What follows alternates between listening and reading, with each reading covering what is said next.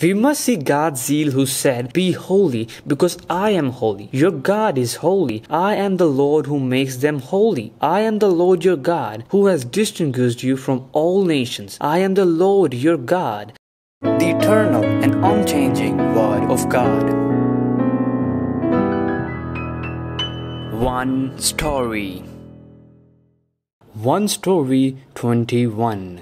Offerings, sacrifices, priests, and holiness. Leviticus chapter 1 to chapter 22. Now we enter Leviticus. Leviticus is a difficult and hard Bible book for those who have read the Bible enough to call it my crisis. But it is neither difficult nor complicated if you look at it from the perspective of one story, focusing on what is consistently being said. God's love for God's people, the relationship between God and God's people, and the restoration of that relationship through Jesus Christ. This is because God is constantly, without change, telling the story. In Leviticus, God proclaims, "I am the Lord who brought you up out of Egypt to be your God. Therefore be holy, because I am holy," and talks about the holiness of God's people. In Exodus, God's people were saved and established as a priest's country and as holy people. Now in Leviticus, God is showing how Israel can live as a priestly nation and as holy people in fellowship with God. Therefore, Leviticus is a book that contains God's zeal to make God's people holy. The Israelites had to be distinguished from other nations to God. In order for God's people to live a life that walks with God, they must remove the sins that separate them from God. So being holy means distinguished and separated. They had to be distinguished from the gods and idols of other nations to God. Offering. Those who offered gifts to God offered cows, sheep, goats, or pigeons, according to circumstances, and even grains according to the types of sacrifice. However, the offering must have no flaw. This applied to all sacrifices of burnt offerings, fellowship offering, sin offering, and guilt offering, and grain offerings had to be in fine flour. Sacrificing with flawless offerings was not just a matter of the sacrifice, but a matter of heart. Oil and blood from the offering should never be eaten. In addition, yeast and honey could not be added to the offering, and the salt of the covenant must be included. But God lamented and said of the offerings of the sacrifices by God's people, "A son honors his father, and a slave his master. If I am a father, where is the honor due me? If I am a master, where is the respect due me? It is you, priest, who show contempt for my name." But you ask, how have we defiled you? By saying that the Lord's table is contemptible. When you offer blind animals for sacrifice, is that not wrong? When you sacrifice lame or diseased animals, is that not wrong? Try offering them to your governor. Would he be pleased with you? Would he accept you? Sacrifice. There were 5 types of sacrifices. Among them, except for the grain offerings, the burnt offering, fellowship offerings, guilt offerings, and sin offerings had some differences. But all of them were mainly cows, sheep, and goats, offering that were burnt. The person offering the sacrifice had to place his hand on the offering's head, handing over the skin, then killing the offering, taking its blood, sprinkling it on all sides of the burnt altar, skinning the offering, cutting it into pieces, and burning the pieces, head, and fat with the intestines and legs. The biggest meaning of the sacrifice is ransom. The shape is different, but the sin of the person giving the sacrifice is passed on to the sacrifice, and instead of the person giving the sacrifice who has to pay the penalty, the offering becomes the sacrifice, and the person receives atonement. The sacrifice of the atonement was like a device for forgiveness of sins that were not intentionally committed. However, the Israelites repeated their sins in sacrifices. Confession and will to stop committing sins repeatedly no longer existed, and the sacrifice became a part of their formal everyday life. So God lamented and said this about the people's sacrifices: "The multitude of your sacrifices, what are they to me? I have more than enough of burnt offerings of rams and the fat of fattened animals. I have no pleasure in the blood of bulls and lambs and goats. When you come to appear before me, who has asked this of you, this trampling of my courts? Stop bringing meaningless offerings. Your incense is detestable to me. New moons, Sabbaths, and convocations, I cannot bear your worthless assemblies."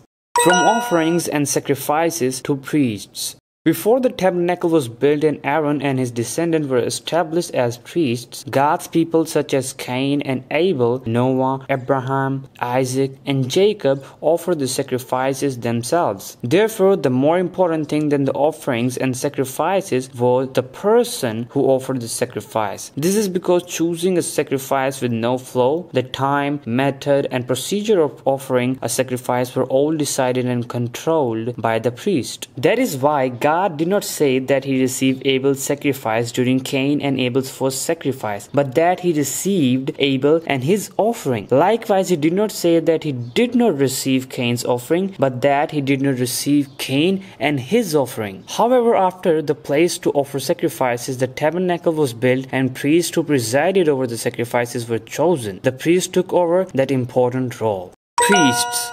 After the tabernacle was built, it was the priest who presided over the sacrifices with flawless offerings. Just as the sacrifice had to be flawless, the priest also had to be flawless. That is why God said to Moses, "Then dress Aaron in the sacred garments, anoint him and consecrate him, so he may serve me as priest. Bring his son and dress them in tunics. Anoint them just as you anointed their father, so they may serve me as priests. Their anointing will be to a priesthood that will continue throughout their generations." But they were neither holy nor perfect, and they had faults. Aaron, the first high priest, created the calf idol, and Nadab and Abihu, who had to take full responsibility for the high priesthood as Aaron's first son and second son, died by God's attack when they used unauthorized fire for the burnt altar. Also in later generations there were priests, Eli and his sons, Hophni and Phinehas, who despised the sacrifices of God. The first sacrifice that Aaron gave after being appointed as a priest was a flawless offering, like God commanded Moses. And God received the guilt offering, burnt offering, and fellowship offering. But immediately after that, the sons of Aaron, Nadab and Abihu, committed a sin. In the books of prophets, it is pointed out that the priests ruled with power, committed falsehood, were evil, taught for benefit, defiled the sanctuary and violated the law, and despised God's name. Jesus Christ, the perfect offering, sacrifice, and priest. The offerings and sacrifices were not perfect. The priest was not perfect either. So Jesus Christ came as the perfect sacrifice, the Lamb of God, and became the perfect priest himself on the altar of the cross, offering himself as a complete sacrifice to atone for the sins of the world. The Bible says, "Sacrifices and offerings, burnt offerings and sin offerings you do not desire, not were pleased with them, though they were offered in accordance with the law." Then he said, "Here I am. I have come to do your will." He sets aside the first to establish the second, and by that will we have been made holy through the sacrifice of the body of Jesus Christ once for all. Day after day, every priest stands and performs his religious duties. Again and again he offers the same sacrifices which can never take away sins. But when this priest had offered for all time one sacrifice for sins, he sat down at the right hand of God. The Bible also proclaimed, "Therefore I urge you, brothers and sisters, in view of God's mercy, to offer your bodies as a living sacrifice, holy and pleasing to God. This is your true and proper worship. Do not conform to the pattern of this world, but be transformed by the renewing of your mind. Then you will be able to test and approve what God's will is, His good, pleasing, and perfect will." And this shows the worship life of those who became children of God through the very same Jesus Christ. Clean animal and unclean animal. God distinguishes and tells between what is clean and unclean, what can be eaten and what cannot be eaten. And he says, "I am the Lord your God. Consecrate yourself and be holy, because I am holy. Do not make yourself unclean by any creature that moves along the ground. I am the Lord, who brought you up out of Egypt to be your God. Therefore, be holy, because I am holy." In Leviticus, the distinction between the clean and unclean animals was to distinguish the lives of the people. Like God gave the law of fairness to his people when the rest of the nation had the eye for an eye and tooth for a tooth laws, God gave them a distinction for food that the rest of the nations used without distinction, even when serving their gods. In the New Testament, the Apostle Paul proclaimed games. But food does not bring us near to God. We are no worse if we do not eat, and no better if we do. So whether you eat or drink or whatever you do it all for the glory of God. Therefore, it is not a matter of food itself, but a matter of a distinguished life. The food did not make them holy, but obedience distinguished them. The priest will choose him.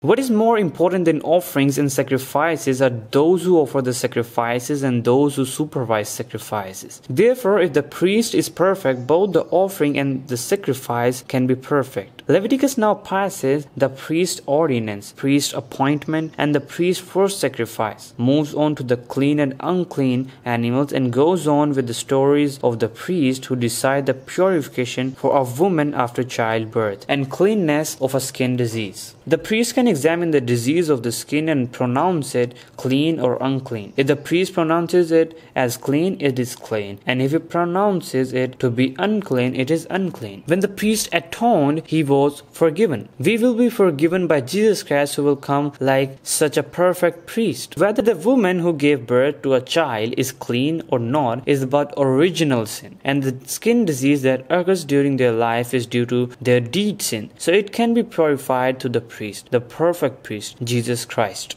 This is what the Lord commanded. God commands not only the priest but also to all the descendants of Israel through Moses. Any Israelite who catches a cow, sheep or goat inside the camp or outside must first bring the animal to the tent of meeting and offer it as an offering to God in front of the tabernacle. Otherwise they will be cut off from the people. Even if the animal is caught from the field, the offering must be brought to the tabernacle door and given to the priest to be sacrificed to God as a fellowship offering. God commanded all sacrifices to be done in front of the tabernacle, because although the body of the Israelites came out of Egypt, their lifestyle still had the conscience of the old sacrificing ritual they obscenely did. God also repeatedly tells the people not to eat any blood, and this is because the life of the flesh is in the blood, and to tell them to leave the custom of the Gentile sacrifice that drinks the blood of the beast after the sacrifice. Therefore now God's people are told to wholly serve God only. I am the Lord your God.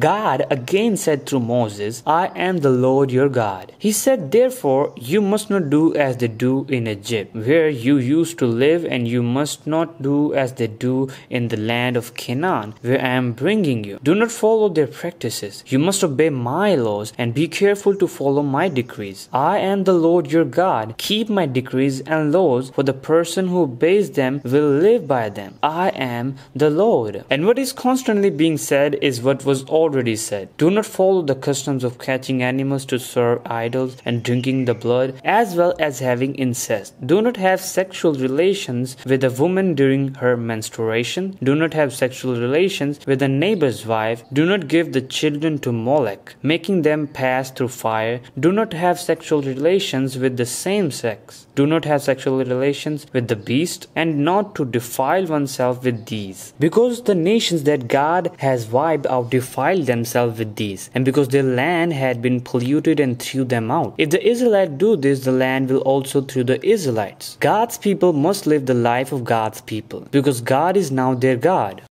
Be holy, your God is holy. God said through Moses again, be holy because I, the Lord your God, am holy. Do not commit crimes of incest like the Gentiles. Fear the parents. Keep the Sabbath. Do not turn to other gods and other vain things. When offering a fellowship offering to God, offer it so he can receive it with joy. When eating a fellowship offering, eat it within a certain period. When harvesting grain, even when picking the fruit of the vineyard, leave some for the poor and the foreigners. Do not steal. Do not deceive. Do not lie. Do not swear falsely by God's name. Do not defraud or rob the neighbors. Give the wages of the workers on time. Do not be mean to the disabled. Be fair in justice. Do not slander. Do not murder for profit. Rebuke your brothers, but do not hate them with your hearts. Do not revenge the enemies or bear a grudge among your brothers, and love your neighbor as yourself. Do not mate different kinds of animals. Plant the field with with 2 kinds of seed, and wear clothing woven of 2 kinds of material. There is ordinance for sleeping with a married woman, and when they enter Canaan and plant a variety of fruit trees, it is considered uncircumcised for 3 years and cannot be eaten. And in the 4th year, all the fruits should be offered to God to praise Him, and from the 5th year, the fruits can be eaten. Do not eat anything with blood. Practice divination or seek omens. Do not cut the hair at the sides of the head or clip off the edges of the beard. Do not tattoo because of the dead. Do not make your daughter a prostitute. Keep God's Sabbath day. Honor the sanctuary. Do not believe in mediums or seek out spiritists and be defiled by them. Respect the elderly and revere God. Do not mistreat foreigners residing with you and treat them as a native born. Do not use dishonesty at courts or when marrying, but use honest weights and honest ephahs and honest hinds. God tells God's people not to follow the customs of the Gentiles, but to obey all the decrees and laws of God. Now all living standards are God and words God gave. This is because the holy God became their God. I am the Lord your God, who has distinguished you from all nations. God spoke of the land of Canaan from the time of Abraham and from Moses about the land flowing with milk and honey. And now He said again that He would give the land of Canaan, where the milk and honey flowed, and that God has distinguished the Israelites for this. Therefore the actions of God's people should not be same as those who serve the foreign gods, and their bodies are not to be defiled. The reason God's people are to be holy is because God, who made them God's people, is holy, and the holy God distinguished them among all other nations to make the Israelites His possession. I am the Lord who makes them holy. God tells Moses the ordinances priests must obey. Priests are like the adults of the people. So even if the dead are his family, they cannot be defiled by touching them. And because the priests offer the food offerings to God, they cannot cut their hair or beard. They must not profane the name of their God and must not marry women defiled by prostitution or divorced. And the woman he marries must be a virgin. Even if she is the daughter of a priest, she must be burned if she commits adultery, because she disgraced her father. In particular, the high priest who had the anointing oil poured on his head must not let his hair become unkempt or tear his clothes and go near a dead body, even if they are his parents. And when he has the anointing oil on his head, he must not come out of the sanctuary. None of Aaron's descendants with a defect may come near to offer the food of God or present food offerings to the Lord. And they can eat God's food, but he cannot enter the curtain. Leprosy patients or patients with bodily discharge cannot eat the sacred food until they are clean, and anyone who touches something that can defile him is unclean until the evening and cannot eat the sacred food. And they can eat the holy food after the sun has been set. They should not eat dead bodies or animals torn by wild animals, because God is holy. Those who attend the tabernacle of God must also be holy. In addition, God talks about the ordinance for the priest to eat holy food and the ordinance to give offerings to God along with burnt offering. But we must not forget that it should be given in a way that it can be accepted. God repeatedly says, "Keep my commands and follow them. I am the Lord who made you holy and who brought you out of Egypt to be your God. I am the Lord." The story of God's zeal that said to no longer live as a child with no parents but accept God as the Father and live like God's people as God's people continues.